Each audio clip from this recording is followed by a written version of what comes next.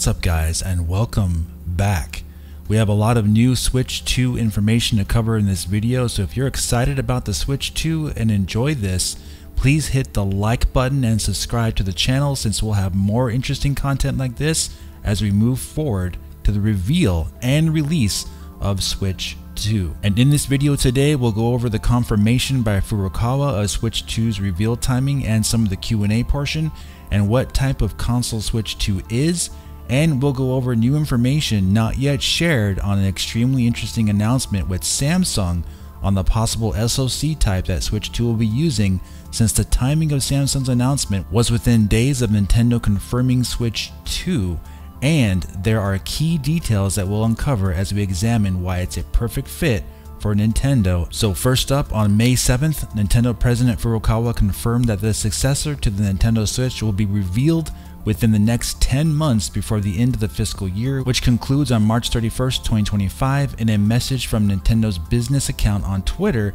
basically for investors. Now, if you missed my live stream on April 27th, I actually said during the Q&A portion of that live stream that Nintendo would probably need to say something to investors about Switch 2 at their May investors meeting due to the sales decline of the Switch hardware and the fact that market saturation of Switch 1 is pretty much in full effect, and at this point, investors will be getting antsy about Nintendo's future and start demanding answers about what's next to keep Nintendo not only profitable, but with keeping the profit margins up to the levels they are with the current Switch. So Furukawa did exactly that, which will keep investors happy, since at the same time Nintendo has only forecasted 13.5 million Switch systems to ship this fiscal year, which is almost 2.5 times less than the Switch's peak in the fiscal year 2021, when they shipped almost 29 million Switch consoles and made the most profits from it. Also, this mimics quite a bit how Nintendo did this with Switch 1 when it was codenamed the NX in 2016. In late April or May range, they announced that the reveal of the NX would be later in the year, but for the Switch 2, they have said the reveal will take place between now and March of 2025. The big difference though that people need to remember with Switch 1 is that Nintendo had already announced the Switch, then codenamed NX, back in March of 2015 or so, due to the Wii U being a dead console, and giving an actual release time for NX in April-May of 2016 for March 2017 was the logical step to keep the investors waiting, since that was one of the worst times for Nintendo in their history for making profits. They simply had no choice but to give a release date time frame early. However, for the Switch 1, it's been their most successful console basically in their history in terms of profits, and it's likely going to be their highest selling console of all time. So in this sense, informing investors now that a reveal of Switch 2 will happen in the next 10 months might help keep some sales going for Switch 1 in the meantime, since they didn't give an exact release month yet for Switch 2. However, if you take what Furukawa has said in the past about new hardware reveals, he was very clear in stating that when they announce a new console, they want to release it soon after and avoid the issues that happened in the past with consoles like the Wii to Wii U transition, where they announced Wii U in mid-2011 and showed it, and then it didn't release for another year and a half at the very end of 2012. So for Switch 2, either way, we will be seeing this console within 10 months from now, and likely the release of it will be very soon after, probably 4 to 6 months after the reveal. So in terms of how Nintendo judges their fiscal year profits, this lines up with the rumors and reports that Nintendo was probably targeting a March 2025 release of Switch 2, and a reveal of the console will probably be sometime after summer of 2024, perhaps September or October of this year, to hit that fiscal year timing of March 2025, just like how they did with Switch 1 in March of 2017. And at this point, they obviously know that Switch 1 sales are going to keep declining, so there's no reason to not admit that Switch 2 is on the way soon, which is what they just did. Also, as a side note, Furukawa did confirm in the investor Q&A that the Switch successor will in fact be the quote-unquote next Switch, meaning that it won't be a brand new concept, but it will be an evolution of the Switch concept, which lines up with the reports and rumors that this will be in effect the new and better Switch, basically more powerful, more features, likely better Joy-Cons as we've seen evidence from leaks and so forth, which in my opinion is the best move for Nintendo to follow up their best-selling home console ever with a better Switch. Most of us have stated many times that we just want a better Switch at this point so we can play new games from these bigger AAA developers that Switch 1 has either completely missed out on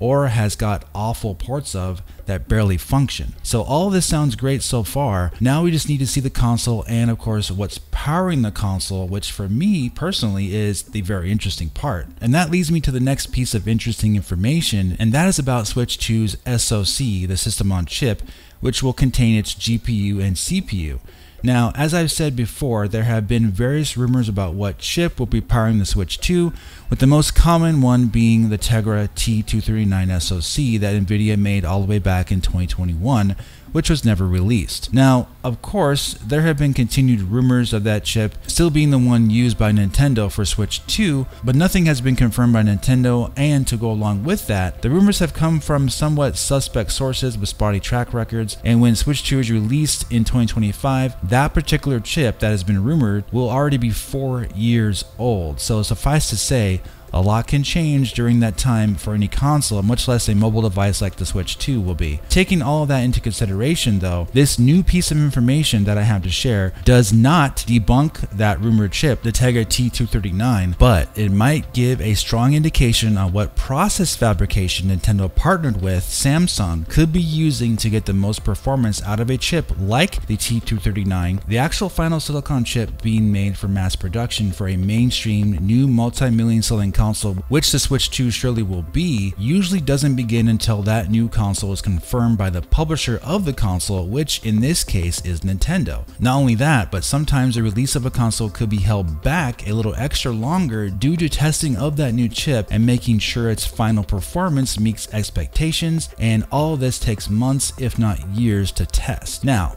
this leads us to May 3rd, 2024, and Samsung's announcement of them tapping out a brand new unnamed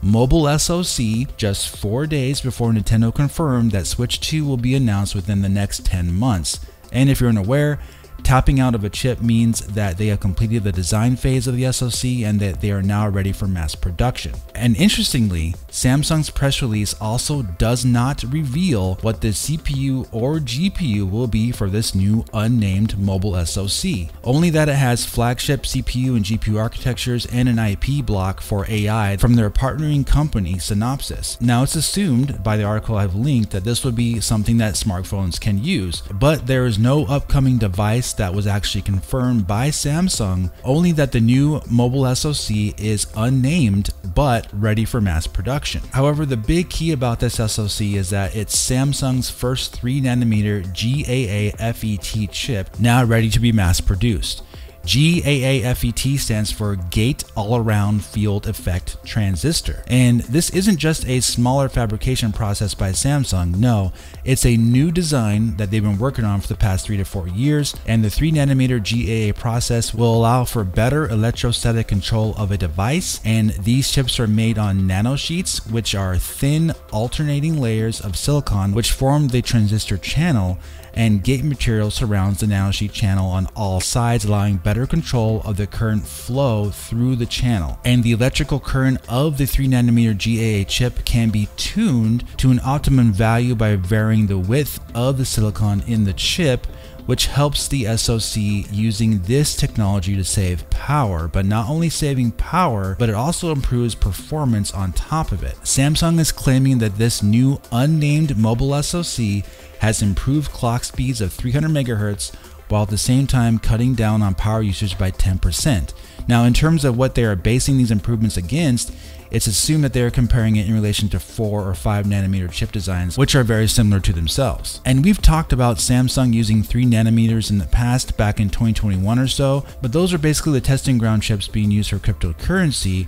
and this unnamed SoC they announced on May 3rd is actually ready for mainstream mass production for new mobile devices. And since it's heavily likely that Samsung is Nintendo's direct partner for production of Switch 2, not only for its console parts, but its SoC production, Seeing that Samsung announced this new unnamed mobile SoC is ready for mass production just 4 days before Nintendo confirmed Switch 2, the timing just might be too good to be a random coincidence in my opinion, and it's something that I had to cover here for you guys to give you a heads up that the Switch 2 SoC might also be ready for mass production. And if it's based on that NVIDIA Tegra T239 architecture, then the performance gains Nintendo could get using this fabrication process by Samsung will be far better than using 8 nanometers, for example, and even better than 4 nanometers. Since you have to remember that Samsung has had problems over the last 3 years or so, if you look back in their history, in getting their own high-performance Exynos chips running well in previous tests on 4 nanometers and 3 nanometers, that they were very likely looking for a buyer for their new fabrication process. And if Nintendo does use Samsung's 3 nanometer GAA process, Samsung will basically be getting the breakout win in chip design and marketing all at the same time with Nintendo using their flagship design SoC for Switch 2. Now also, interestingly enough, Furukawa just told investors in their Q&A that he does not feel that they will have a supply problem with Switch 2 since the chip semiconductor issues that happened during the pandemic are now over, and this also lines up with Samsung's announcement that they are prepped and ready to go with their new 3 nanometer GAA, getting all set as well for mass production. Now of course this is all just speculation, so you have to treat it as such, but when you examine the timing of the announcement next to the Switch 2 confirmation, the pre-established partnership with Samsung and Nintendo, the power consumption savings and performance improvements, the secrecy by Samsung on what the GPU and CPU makeup of this SoC will be, and the fact that they won't share what the name of the chip is even, or what device is planned to use it, there's just a lot of pieces that seem to fit together that this could be what Nintendo ends up using for Switch 2 and starts putting it into mass production later in 2024 for a release in 2025. Like I always say though, keep an open mind about this. Take a look at all the links I provided in the description and think about it for yourself, and then you can come to your own conclusions. However, this is not a rumor or anything, but it is information that I do feel is very much warranted to cover due to how close to home it hits after Nintendo just confirmed the Switch 2. Alright guys, thank you so much for watching and for your support. If you enjoyed this, please hit the like button, and I'll talk to you very soon in the next video. Have a great day.